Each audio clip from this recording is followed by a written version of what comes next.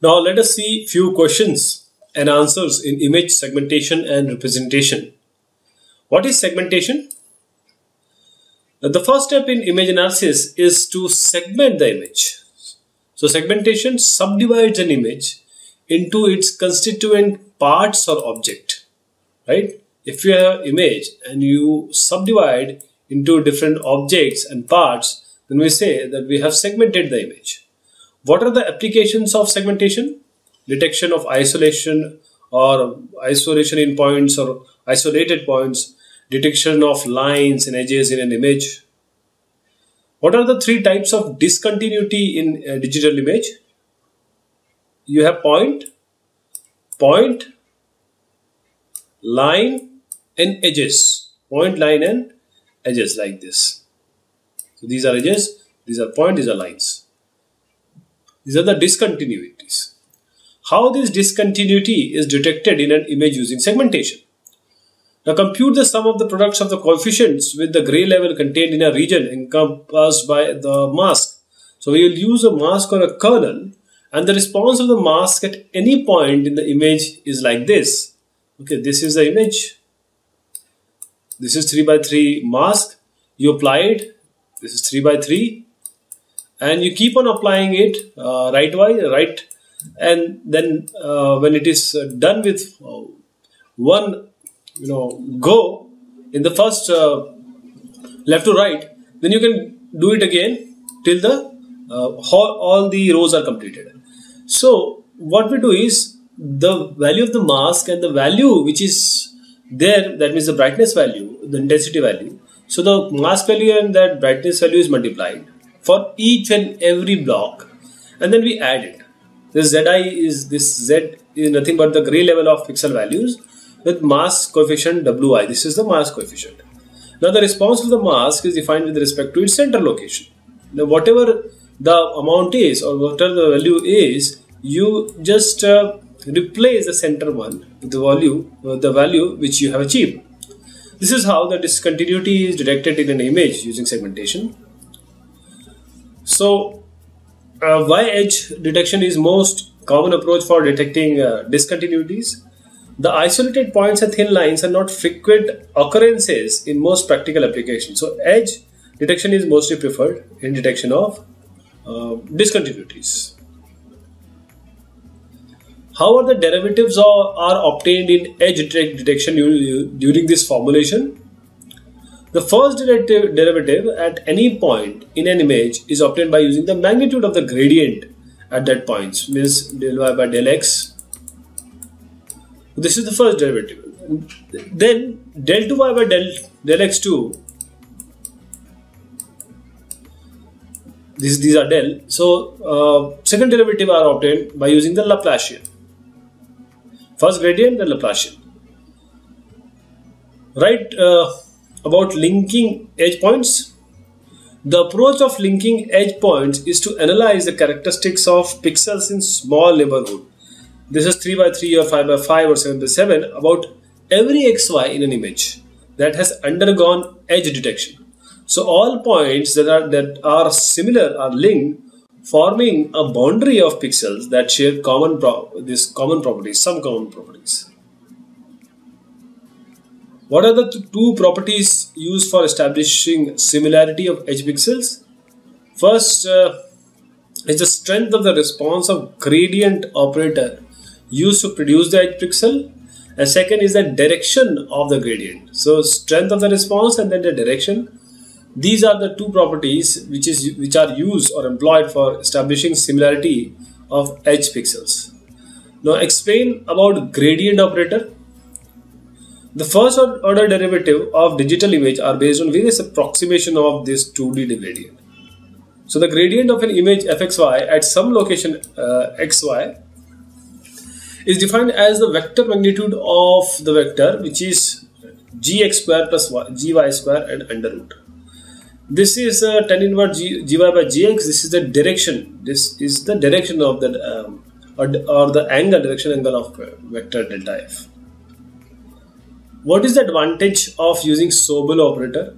Sobel operator have the advantage of providing both the differencing and smoothing effect. Okay, This is very important because this is normally asked. So you will not be asked more about rivet and other, but because Sobel provides you differencing and smoothing together. This is why, that is why it is advantageous. So because derivatives enhance noise, the smoothing effect is particularly attractive feature of the Sobel operators. What is pattern? Pattern is a quantitative or structural description of an object. Quantitative or structural description of an object or some other entity of interest in an image. It is formed by one or more descriptors. So pattern is quantitative or structural description of an object. What is pattern class? It is a family of patterns that shares some common properties. Pattern classes are denoted by Wn to Wm, where m is the number of classes. What is pattern recognition? Pattern recognition involves the techniques for arranging pattern to their respective classes. These are the classes. So arranging pattern to the respective classes by automatically and with little human or less human intervention. What are the three principal pattern arrangements? The three principal pattern arrangements are vector, strings and trees. Vectors, strings and trees. So pattern vectors are represented by old lower case letters such as x, y, z in this form. X is equal to square bracket x1 to xn, and each component of x represent the ith descriptor, this 1, 2 and ith. In between you can call it any ith descriptor, where n is the number of such descriptor. Name the type of connectivity and explain what are all type of connectivity. We have 4 connectivity, we have 8 connectivity and we have m connectivity. Now 4 connectivity means 2 pixels p and q with values from v are 4 connected if q is in the set of n for p. Okay, now if this is one point, it has 4 neighbors, these north, south and east and west. These are 4 neighbors. So this is connected to this if it belongs to n4. n4 is 1, 2, 3, 4, n4p.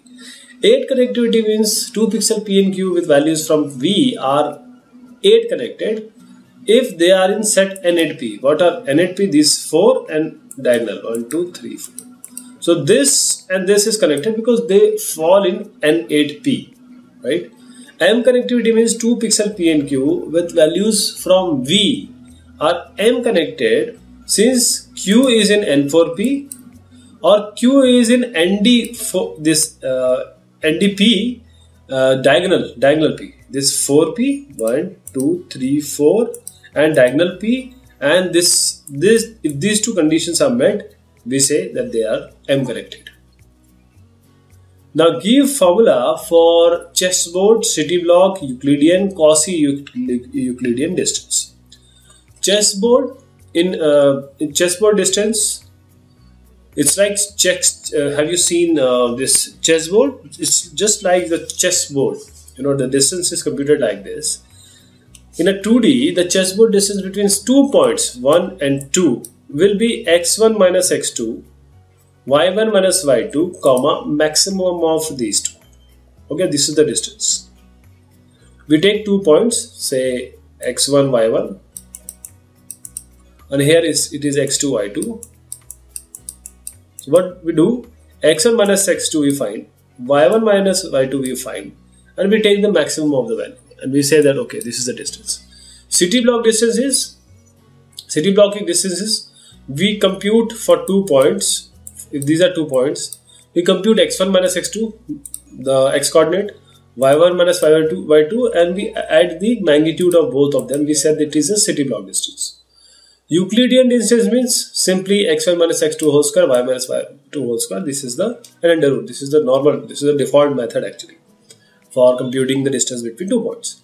Quasi-Euclidean distance means in this 2D, the quasi-Euclidean distance between these 2 points will be equal to x1 minus x2 magnitude of this plus root 2 minus 1 y1 minus y2, comma x1 minus x2 is if greater than y minus 1. This is the distance if x1 minus x2, the magnitude of x minus x2 is greater than y1 minus y2, or otherwise this one, right? In this case, this will be followed, or otherwise this will be followed. This is quasi-Euclidean distance. What is an edge? An edge is a set of connected pixels that lie on the boundary between two regions. So if this is one region and this is another region, this is considered as an edge, because this is the boundary, or these are the pixels which are found at the boundary of two regions, and they are more closely modeled as having ramp-like profile. So the slope of the ramp is inversely proportional to the degree of blurring in the image. Give the properties of the second derivative around an edge. Now the sign of the second derivative can be used to determine whether the edge pixel lies in the dark or light side of an image, right? First derivative is actually for the slope. Second derivative is for knowing that whether it belongs to one area or second area.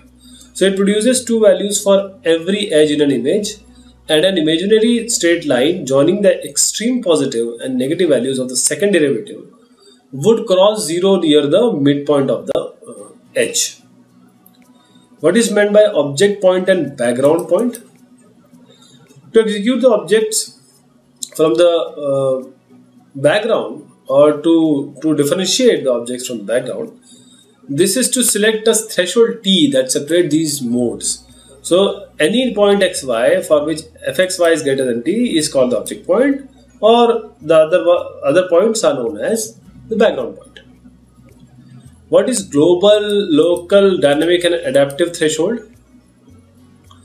When threshold t depends only on the fxy, then the threshold is called global. Okay, threshold, any threshold t only depends on fxy, global. If this threshold t depends on both fxy and pxy, this is known as local. And if t depends on the spatial coordinates of xy, the threshold is called the dynamic or adaptive, where fxy is the original image. Define the region growing. What is actually region growing? So as the name suggests, the region is grown, or how to grow a region. How is region being grown? So region growing is a procedure that group pixels or subpixels in the layer regions based on some predefined criteria. So the basic approach is to start with set of some seed points, the initial points, and from there grow regions by appending. There are points, so append first this one, then append this one, then append this one. So appending of each seed their neighboring pixels that have properties similar to the seed. This is region growing.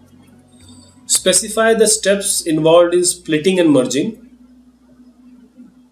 Split into 4 disjoint quadrants any region R for which the sum criteria is false. Merge any adjacent region or any two region for which this union is true. Stop when no further merging or splitting is positive. So actually what happens here?